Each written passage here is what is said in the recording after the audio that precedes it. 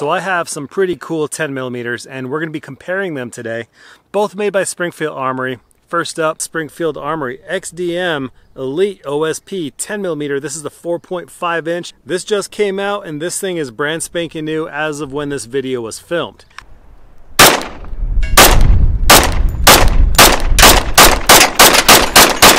Here is a Springfield Armory XDM Elite OSP 10 millimeter. This is a 3.8 inch.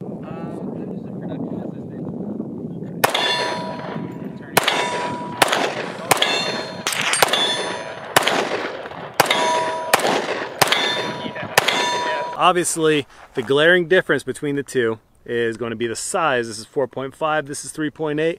But just because it's a little bit bigger does not mean it's necessarily the one that you want. Let's talk about it and compare. So I did just get the 4.5 inch model, but the 3.8 inch model I've had for a few months now. By the time you see this, I have done a video on each of these guns.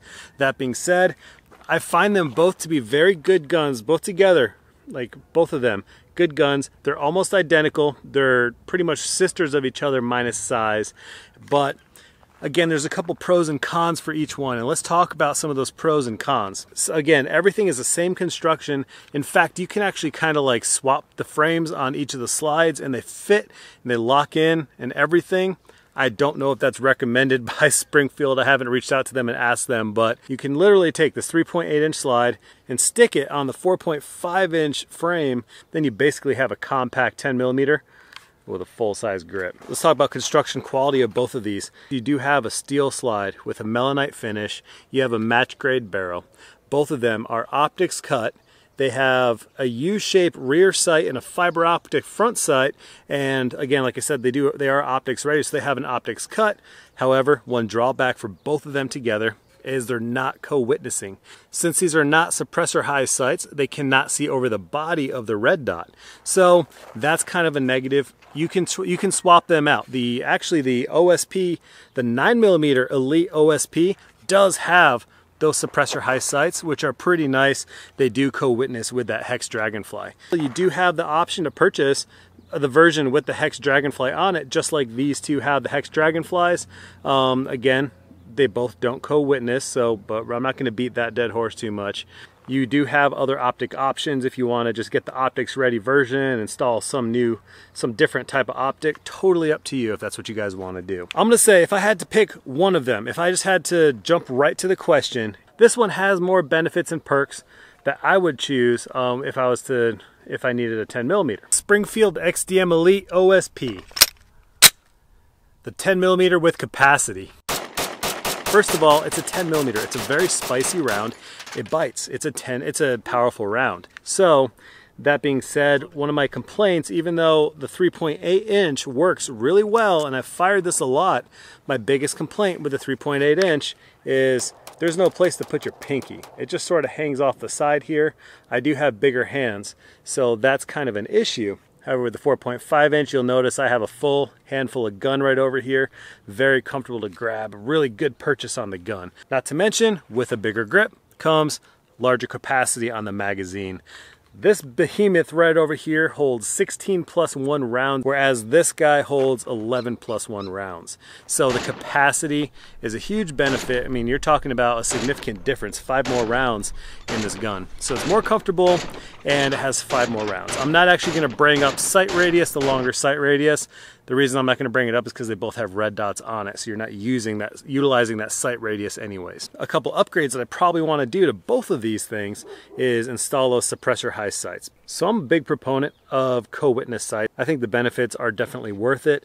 Red dots can fail. Anything electronic can fail. Even, I mean, iron sights can technically fail if you beat on them or something, but having that co-witness is big, having a backup plan. The longer slide, I'm sure there's also better ballistics out of a slightly longer barrel too, but let's talk about the benefits of this little guy.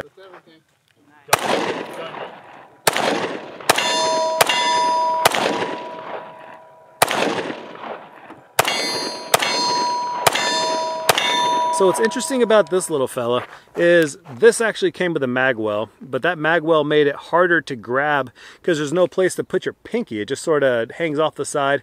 When the mag well was on there, your pinky was kind of pushed out here. It's kind of split off because your pinky can't get in there with that mag well blocking the way. So I took the mag well off. The nice thing is this is more concealable. I mean, this gun is pretty thick. However, the thickness is all right. You can still carry this thing inside the waistband. You can conceal with it. It's not obnoxiously thick, but it's pretty compact. You do have a short slide and you have a really short grip. So you can take this 10 mil and stick it inside your waistband and it won't be too awkward. If I carry a 10 millimeter, I'm probably going to be carrying it open carry some way or inside a backpack or something like that. I'll probably either carry this on my hip or I'll carry this thing on a backpack, on a shoulder holster. 10 millimeter is a really good round for hiking, for hunting. Power, capacity, and shootability of that round makes it a good option for bear country for some people too. So I would probably carry the big guy personally. So what's interesting about these two is they actually have the same MSRP. I believe from last time I checked, both of the MSRPs on these guns are $653. It's $653 without the optic, just for the gun, that the optic's ready gun, but not with the optic.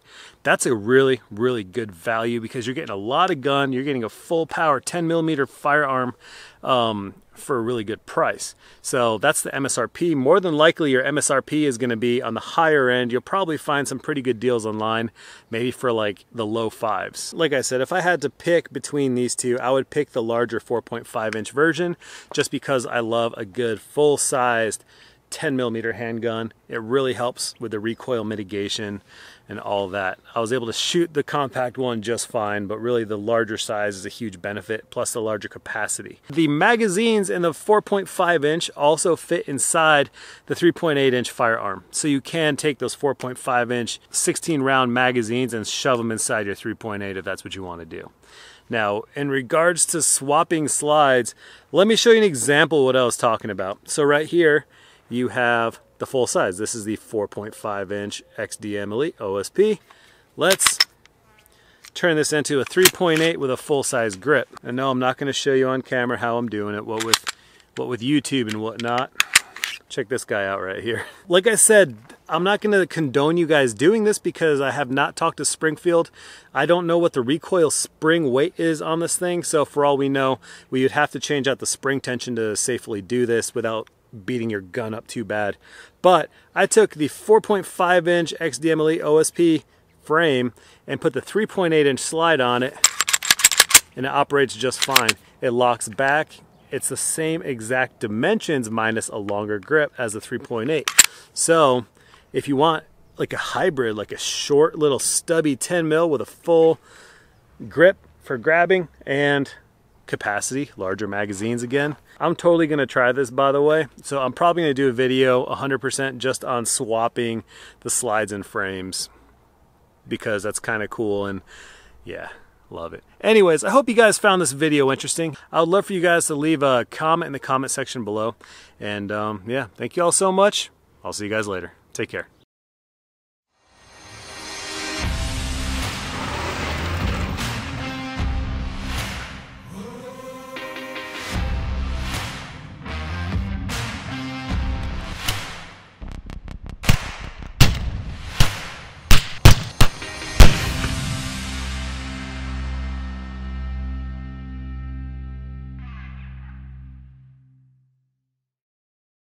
Muffs, so we live in over that way, Nick Nips, near, bring it, and I make such a